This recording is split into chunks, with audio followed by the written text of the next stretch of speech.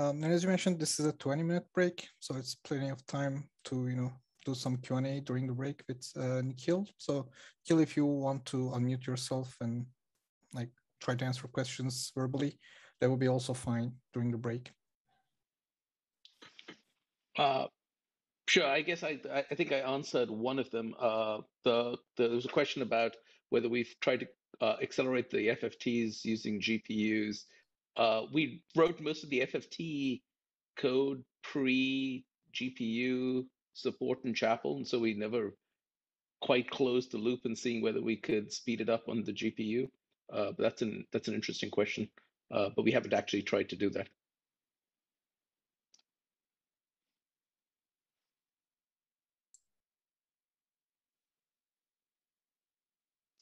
Thanks, Nikhil. I'm not keeping up with the chat. What was the other question that was asked on chat and maybe answered on chat as well? There was a question on the largest FFT size we did, and so and sort of the amount of time.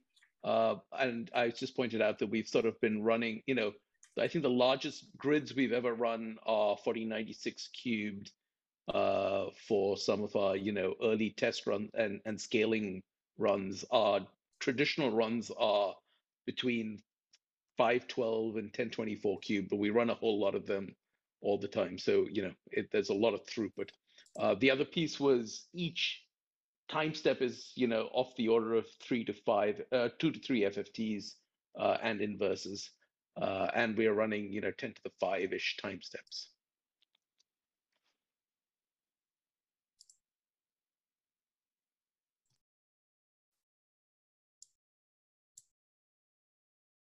Nikhil, I have a physics question for you if you'll entertain it during our break here. Those are maybe the best questions, I don't know. But with the ultralight dark matter particles, are they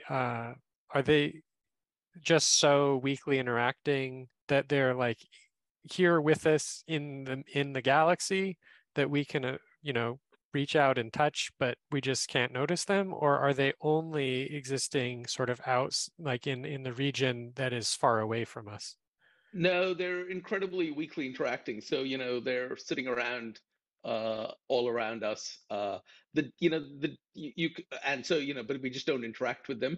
There are searches which there are searches which try to find these things by sort of waiting for the rare interaction to happen.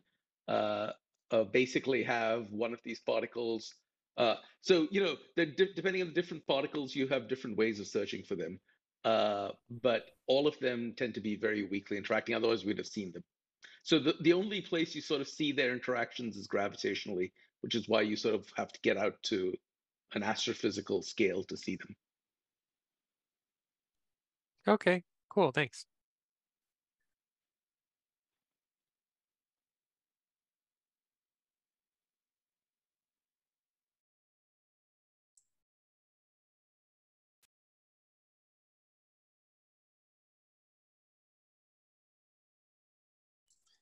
Nikhil, there's one more question in the chat.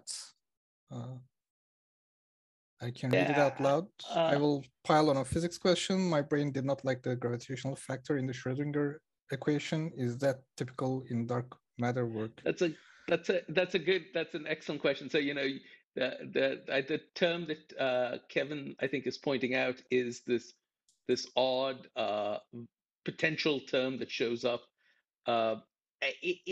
That's an effective equation, and so the gravitational potential that modified Schrödinger equation shows up in these astrophysical contexts. It doesn't ever show up in a standard quantum mechanical piece, and you can derive where that comes from, but the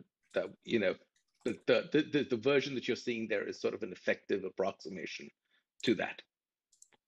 To the underlying physical system, but it's a good approximation, and so it's a much easier thing to solve than trying to solve the full underlying system for the kinds of cases we're considering.